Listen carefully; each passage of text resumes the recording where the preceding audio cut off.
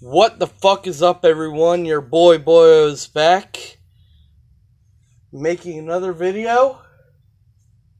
And, yeah, I'm not sure what the fuck that is behind me. I think it was wasps.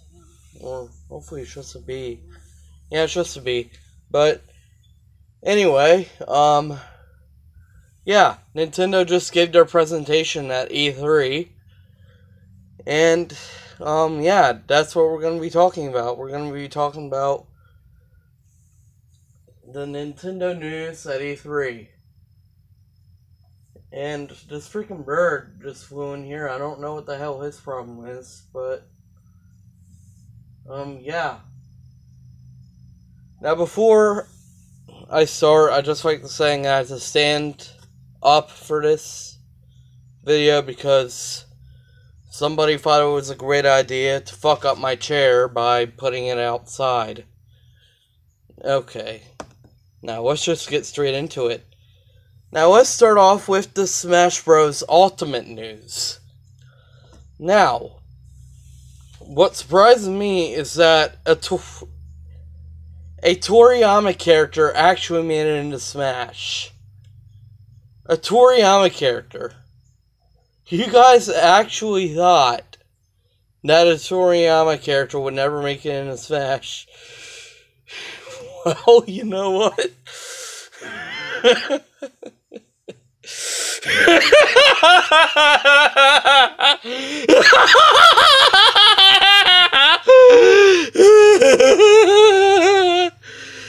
You idiots.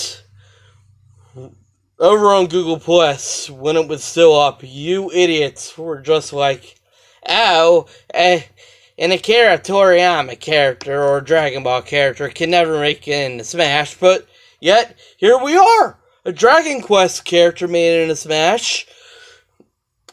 Now, I don't really play Dragon Quest. I am quite excited that a Toriyama character made it in, though.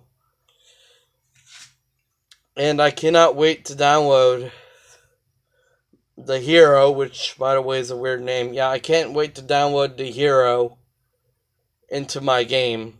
It's gonna be freaking awesome. But yeah, for all you Dragon Ball haters, guess what?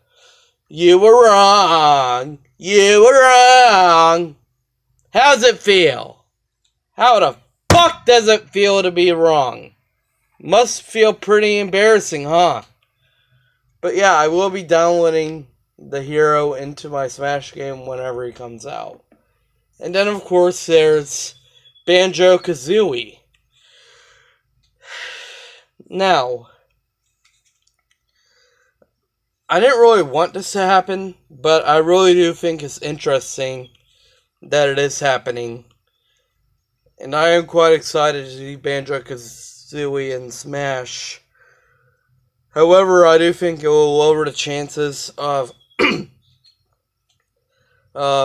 Rex and Pyro making it in, because now we're actually getting more tag team characters.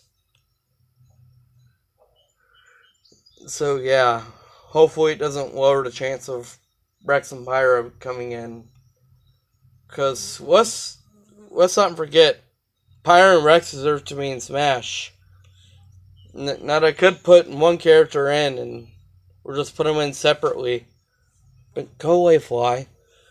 But yeah, as I was saying, they could just put them in separately, but it won't be as good. But yeah, Sakurai, please let it happen. Please make Rex and Pyra one of the remaining 2 DLC characters for Smash. Just let it happen. But yeah, I am quite excited to see Banjo-Kazooie in Smash because I played that game as a kid on N64. And yeah, I'm very happy that they finally made it into Smash. Now, moving on to Luigi's Mansion 3. You know, I think I better play the other Luigi's Mansion games first. I have a GameCube, so I could easily play the first game. But, yeah, I am really excited for Luigi's Mansion 3. I will be buying it when it comes out. I think the mechanics looks interesting. It has a lot of cool game mechanics that I cannot wait to try out. And yeah, the hype for that game is real. Believe me. But again, I will have to play the other games first, including the original game on GCN and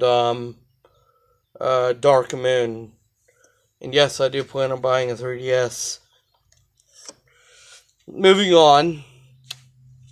Okay, so it turns out that the Mario and Sonic series is going to be returning. And man, am I hyped for that shit. I remember playing Mario and Sonic at the Olympic Winter Games on Wii way back in the old days. And man, that was some good shit. And man, I cannot wait for the return of Mario and Sonic. It's going to be fucking amazing, dude. Amazing. And apparently this game is going to be based off the Tokyo Olympics. And yeah, I'll definitely be buying that game as well. Really excited. Now moving on to the Avengers game. I'm not sure if I'm going to buy this. It's not really called the Avengers. Not sure if I'm going to buy this, but I really should. I don't really play superhero games that often, but it looks like it's going to be awesome. It seems Thanos will be the main antagonist of the game. I mean, the graphics aren't really that good. I wish they would have made it a little more realistic, but still. Not sure if I'll buy this game, but it does look quite interesting. And finally, the big game that everyone's excited for, the Breath of the Wild sequel. Now, I only have two concerns about this game. What the fuck was Link writing in that trailer? He was writing on something. I think it was a mammoth.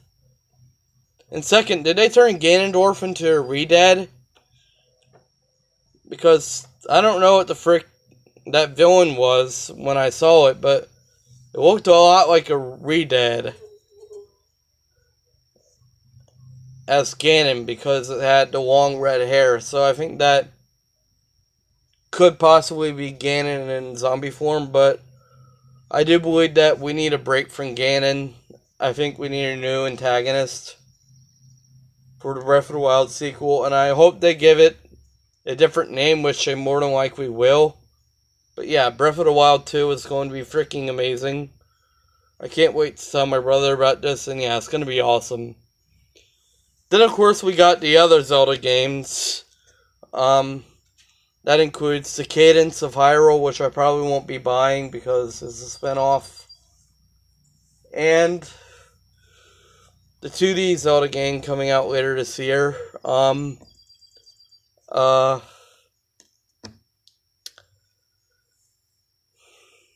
Link's Awakening. Yeah, the Link's Awakening remake. I will more than likely be buying that because it looks like a really interesting game. But I don't think I'll play it without playing the original Link's Awakening first. So I probably will be buying that in the far future. Although the new Link's Awakening looks fantastic. And I can't wait to try it out. Apparently, you can do a lot of exploring in that game. But even if it's on a small island, you can still do lots of exploring.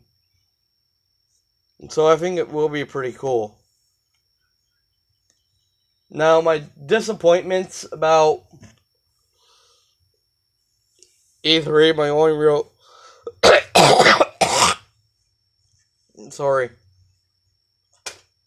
My only real disappointment is that we didn't really get a release date for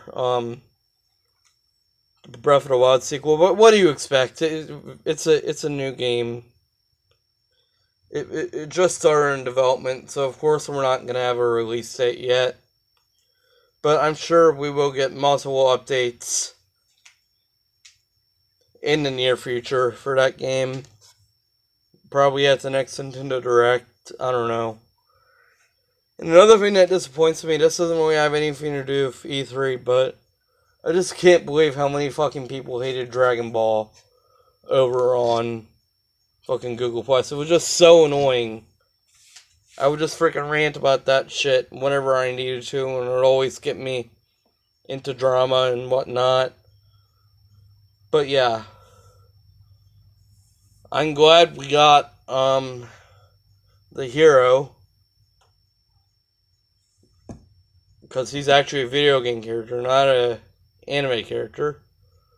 And yeah, I'm not really excited to see him in Smash, but I will download him. Just because he's a Toriyama character, because hey, he's a better option than Goku, you know?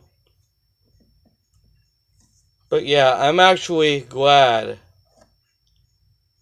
that this guy made it into the game, because it just goes to show that the haters are always wrong, no matter what. And you can hate Dragon Ball all you want, but just remember that you were wrong. And a Toriyama character actually made it in Smash, and I'm really happy about that. Well, that's going to do it for today's video. I guess I'll see you guys next time. I'll be making a channel update soon.